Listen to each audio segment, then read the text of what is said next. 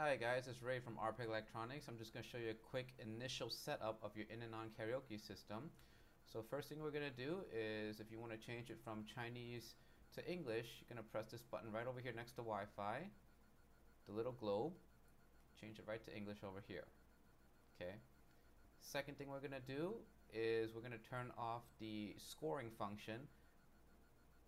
Sure to close the ratings? Yes. That's for plugging in a bypass microphone to the back of the karaoke, and the system will give you like a point score depending on how well you sing. But personally, I find that feature kind of annoying, so I turn that off.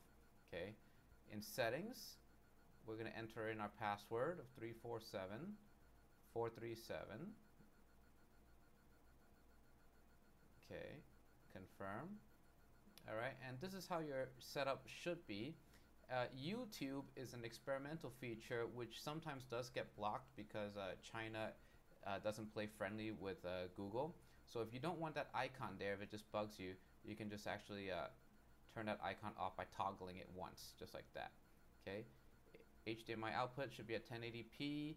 QR code should be on, so that when you scan the QR code with your phone, you can actually pick songs using your phone wirelessly as long as you connect to the same Wi-Fi. Guide will be off. This way you can toggle the singer's original lyric voice by pressing this button, the analog button here.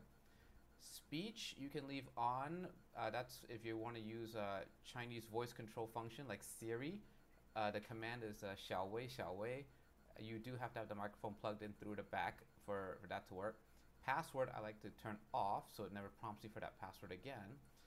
And the last thing I like to do is go to System Maintenance.